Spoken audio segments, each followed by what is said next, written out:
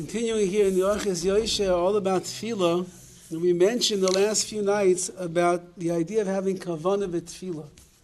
However, tonight he speaks about the problem of having Kavanah in TEFILLAH.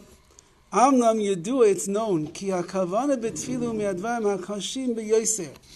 Having intention when you're davening, staying focused and on track while you're in the middle of Shemona Esrei, everybody knows that it's one of the most difficult things in the world.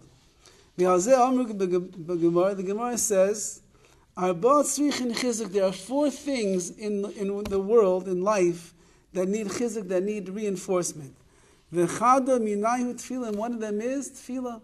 Says Rashi over there, she is chazek bahen tamid ubekol koichai.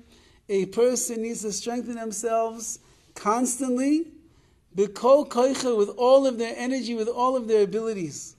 So that means that in order for a person to daven properly, b'kavanah, with the right intention, requires obviously an enormous amount of work. It says further in the Gemara, having concentration in davening is something that nobody escapes, meaning that nobody will be expert in, and everybody will struggle in davening b'kavanah. That means this is Chazal talking. Chazal are talking about themselves in their generation.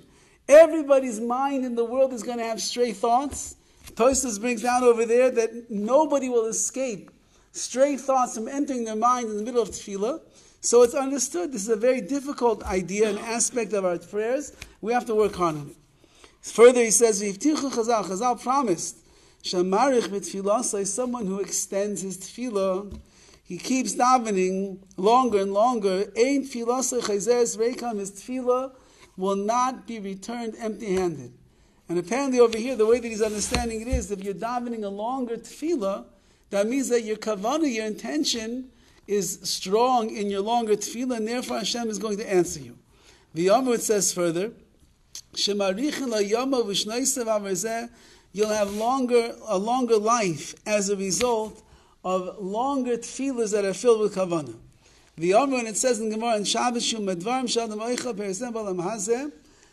who davens b'kavanah, you'll eat the fruits here in this world, and the real reward will be waiting for you in the world to come when you see all of the tremendous things that you affected with your tefillah. Therefore, this is Rav Chaim Kanievsky speaking, Chalila lezalzel bezeh. It would be a terrible thing, God forbid, to be mezalzel, to cheapen the idea of trying to attain kavanah in your prayers.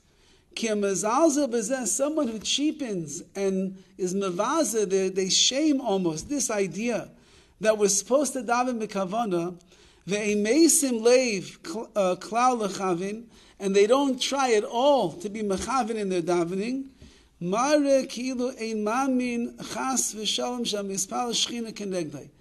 looks as if you don't believe, God forbid, that when you are davening and the Shechina is standing right in front of you.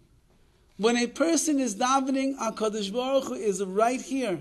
He's in front of us, his ear is bent down, he's listening to us. As we mentioned on the mashal the other day, like when your son comes to you and has to apologize, and they don't put the heart into it, and they say, sorry, Dad. So you don't really take kindly to their apologies. So too, when you're standing before the Ribbono Shel Olam, a person has to imagine in their mind that they're actually talking directly to him. And if a person doesn't, then it shows that you don't believe that HaKadosh Baruch Hu is here during davening. A person has to strengthen themselves and make great effort. At least daven with as much kavanah as you can muster up. A person should push himself through this and the best that he possibly can. Somebody who comes to purify themselves, which means you want to daven b'kavanah, Messiah Noisa HaKadosh Baruch Hu is going to help you. You want to daven to HaKadosh Baruch Hu b'kavanah, with intention that your words have meaning and they carry great weight. So if Hashem sees you making the effort, Hashem is going to pull you along and help you to daven every day, every tefillah, just a little bit more, with a little bit more kavanah to Hashem. Okay, we'll continue Bez Hashem as he gets into not only you have to have kavanah, pay attention to your words and work on it, but he's going to get into the obligation of davening together with tzibor with a minyan.